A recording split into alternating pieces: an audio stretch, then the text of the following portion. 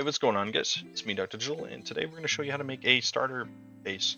So let's just get straight into it. We're going to start off with a 3x3.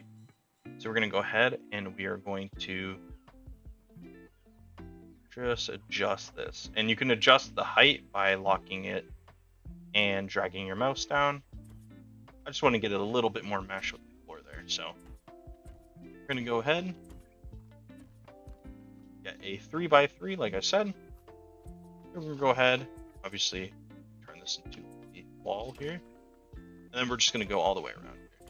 Right? Now this is going to be a very, very short guide. It's also going to be a quick starter base. And this is meant for people who are kind of just lost on exactly what they want their, exactly the things they need in their base, right? Some people know how to make a pretty base, but they kind of forget like what the necessities are, right? So that's kind of what this guide aims to do. It kind of aims to just help with, I'm going to leave this hole in the roof here just so it has a little bit more lighting, but normally you'll cover that up. So, just for the video purposes, anyways, I want to have that like that. So, first things first, we're going to disable snapping. We're going to go to full alignment mode, push this all the way to the wall, push it to the side, make sure there's no wiggle room. And then we're just going to place 2 of these down. I'm going to place down a smithy, do the same thing, make sure it's right against the wall there. And then we are going to put a table here. Next thing's next, I'm going to throw down mortar and pestles. I personally do 3. You guys should stick with 1 or 2 if you feel the need to do that.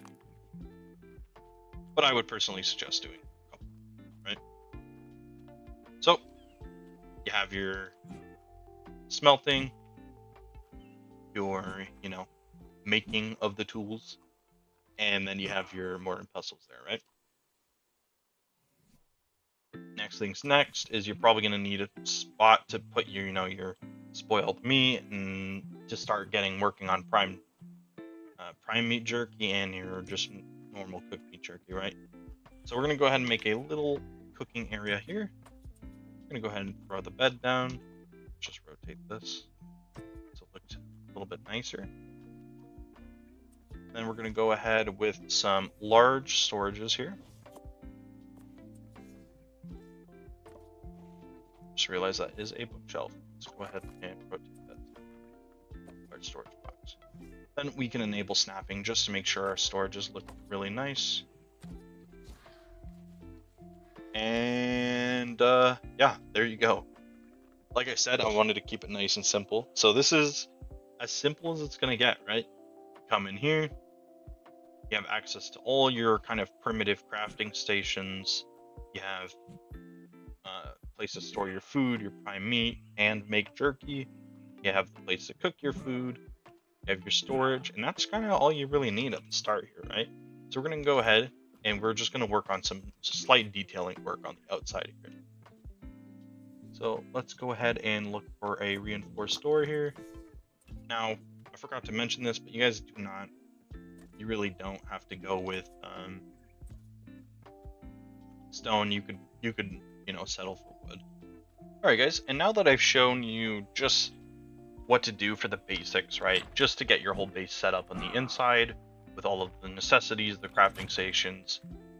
You can go ahead, you can design this however you want, obviously. You could do something crazy like this if you want. It doesn't really matter at the end of the day as long as you have that kind of main structure in the middle with all of your, early game crafting stations and utilities that you're going to need, right? So that is kind of a basic overview of a starter base that you could kind of just base your own design on. These build guides I'm making are not necessarily supposed to be one-for-ones. I'll let the pros like Aaron Longstaff and, other, big builders like that do the heavy lifting for me. But for you guys, just a simple, nice, quick guide just to show you exactly what structures you kind of are going to need. And yeah, hope you guys enjoyed, and I'll see you in the next one. Peace out.